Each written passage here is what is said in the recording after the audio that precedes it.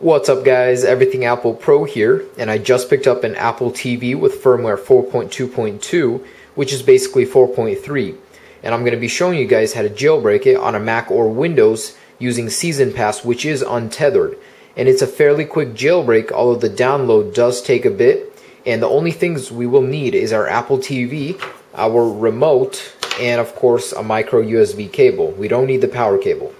On our desktop, the one program we need is Seas0nPass, and it's very small. Just download it and drag it to your desktop. We're going to need to run it.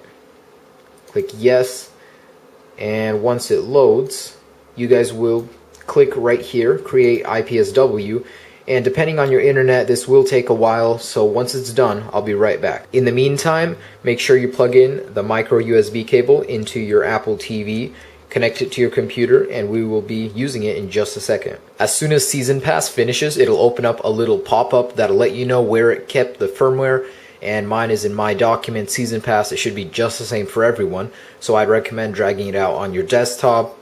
And now we're going to be putting our Apple TV into DFU mode. Okay, so go ahead and grab your remote and hold the menu and play pause buttons together for 7 seconds. So 1, 2, 3, 4, 5, 6, 7. Okay, and Seas0nPass will begin jailbreaking your Apple TV. So just give it a second and okay.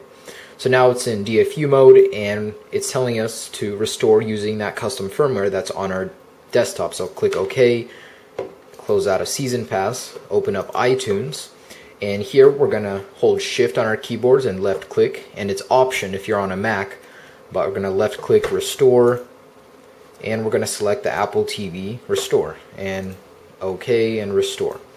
Okay, so give it about 10 to 15 minutes and it will be done. If you guys are having any kind of trouble using Seas0nPass and jailbreaking your Apple TV 2, you can always use Snowbreeze 2.7.3, and I have an article link down below that'll take you to my written guide. You can get all the links you need there and instructions.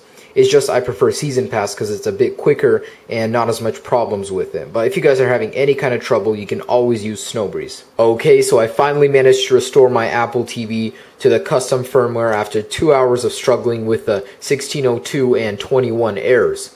If you guys are having those errors, what you need to do is restore your Apple TV to the official 4.3 firmware for the Apple TV. Now, Seas0nPass downloads that to your documents, and in your documents there's a downloads folder.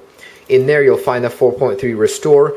You'll want to restore to the official firmware, then run Seas0nPass again, let it put your device into DFU mode, and then restore to the custom SP restore, which is found in your documents.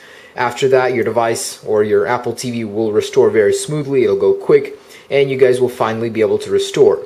If you guys are still having problems, replace your USB cable, because this could be another major problem. Okay, well, with the restore and jailbreak out of the way, let's go test it. Once you guys connect your Apple TV to your TV, you will see a Seas0nPass tab.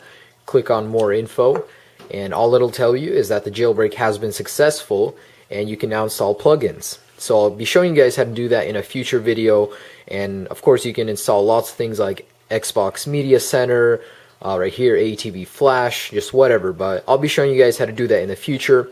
Otherwise, thanks for watching guys. Definitely enjoy this jailbreak. Don't forget to comment, rate, and subscribe.